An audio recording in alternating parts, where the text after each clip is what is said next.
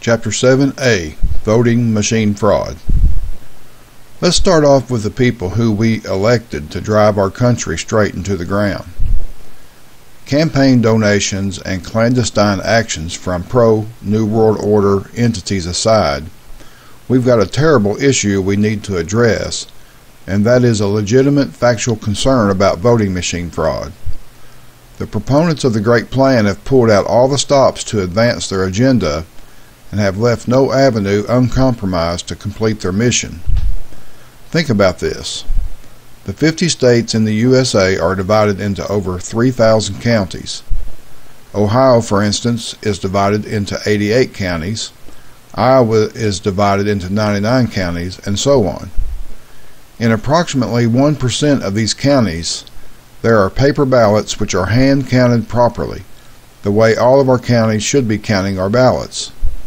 This respectable 1% consists of about half of the counties in New Hampshire, the live free or die state, and a very few, very small counties scattered throughout the rest of the United States. In 99% of the other compromised counties, the Democratic and Republican-controlled boards of elections make sure that the ballots are commandeered from the neighborhood precincts as the polls close their doors. This is to make sure that the neighborhood citizens and other watchdog patriots do not have a chance to count or at least spot check their own votes. Such counting or spot checking by the citizens would make centralized computer vote rigging impossible. This is why the Illuminati, who today control both the national Democratic and Republican parties through the CFR, vehemently oppose any such citizen participation at the neighborhood precinct level. This is because centralized counting is the common feature of all governments trying to rig elections. Quote, "Those who cast the votes decide nothing. Those who count the votes decide everything." Unquote. Joseph Stalin, alleged 33rd degree Freemason, candidly speaking the truth. In these 99% of USA counties, citizens are forced to use either computer or machine methods of casting a ballot. Vote counting is wide open for fraud this way.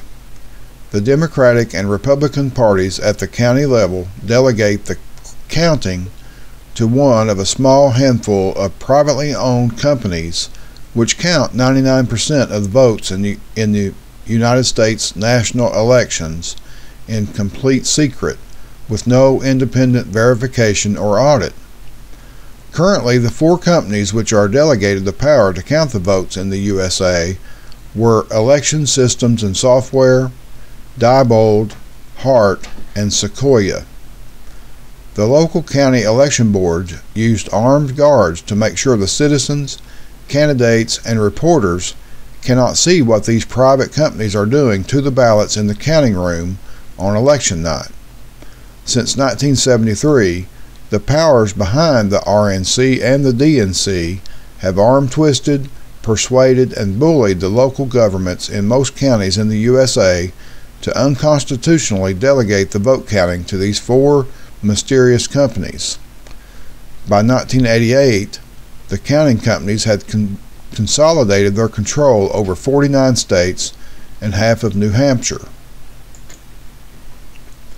The private companies controlling the ballots are given a direct feed to a team of manipulators, which represent a pool of the AP wire service and the major TV networks, all under Illuminati control. The vote fraud cartel was further empowered through the implementation of the criminal, quote, Help Americans Vote Act, unquote, of 2002, or the HAVA, which should really be called the Helping the New World Order by Computer Fraud Act. HAVA appropriated $4 billion of our money to entice the state and county election offices to implement computer vote counting systems from basically 3 major companies, Diebold, Sequoia, and Election Systems and Software. These systems provide for no paper trail and no citizen checks and balances. Most people have no idea how their vote is counted, and I'm here to tell you, as of right now, under this system, your vote doesn't count. The patriotic organization Citizens for a Fair Vote Count has estimated that it would take no more than $400 million per election to hand count every vote on every ballot in the United States. Because the New World Order proponents and their mainstream media insist on easily rigged elections, all you hear is how we can't possibly afford the expense of a hand count. Bullshit. We spent hundreds of billions of dollars supporting our world military empire. Billions of dollars were just spent on just the promotion and advertising for the 2012 presidential election alone. Why would billions of dollars be spent for a job that only pays $400,000 a year unless someone else besides the president is going to benefit? You already know the answer to that.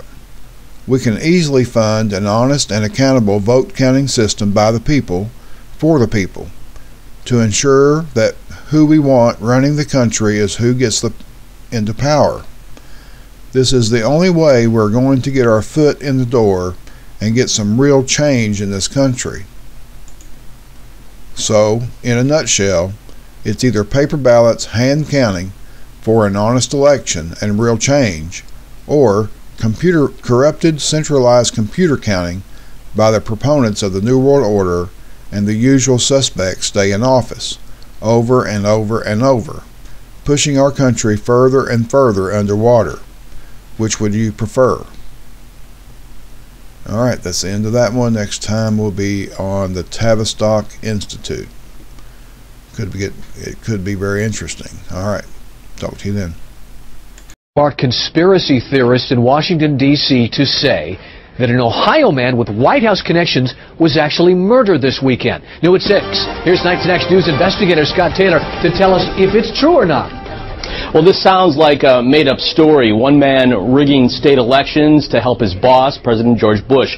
After it's done, power players in Washington say, get rid of the guy. Do I believe it? No, for now. 45-year-old Michael Connell died Friday night after his plane crashed into this vacant house near Union Township in Stark County. Connell was a political power player in Washington, D.C., and in the White House. He was the vision behind President George Bush's and John McCain's internet sites.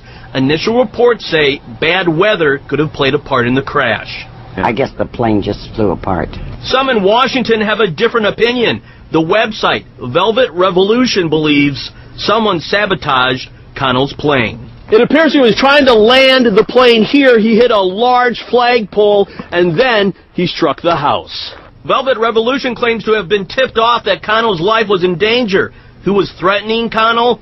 According to the website, a senior advisor of President Bush, Karl Rove.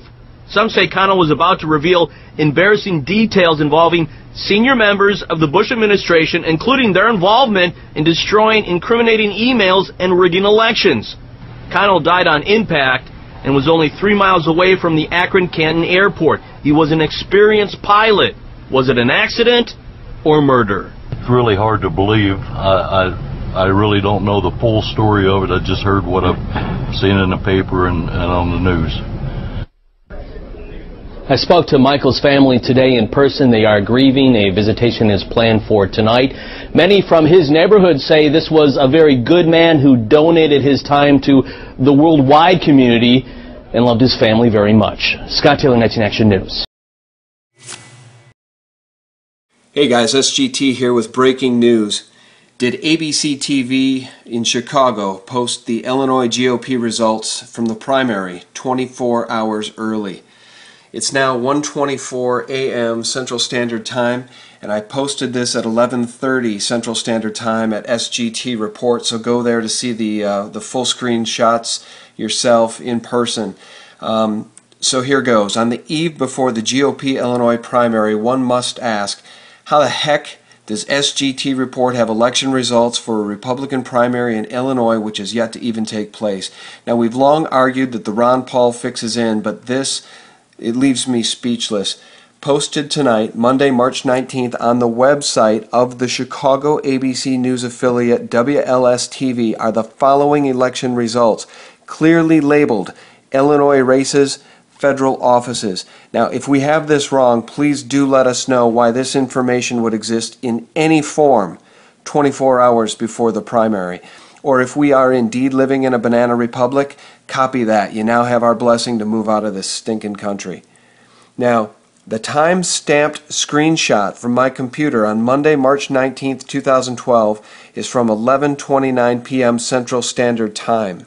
Okay? And here is what was on WLS TV's website, the local Chicago ABC News affiliate website. And as you can see, apparently, 24 hours before the primary even occurs, Rick Santorum won with 987,453 votes, 32% of the overall vote. Romney placed second with 919,993 votes. Gingrich a close third. And there's Ron Paul. Poor, abused Ron Paul, no wonder he never wins, with only 95,106 votes, 3% of the total vote given to Ron Paul before the vote has even occurred, before the primary has even occurred. This is such an outrage that obviously what's going to happen is WLS-TV, which has since taken this information down, you can see here, it's now gone. They took it down somewhere approximately about an hour after I took these screenshots. Here's the original screenshot. They also have election results for these other races. But there is the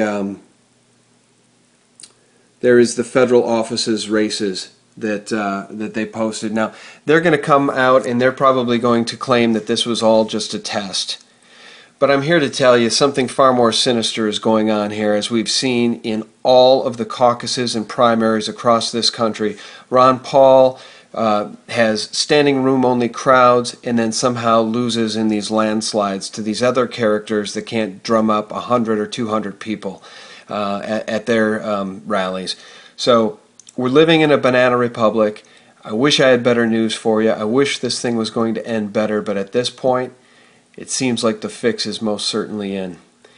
Please spread this far and wide, and thanks for watching. You can see these original screen grabs at sgtreport.com. Thanks, guys.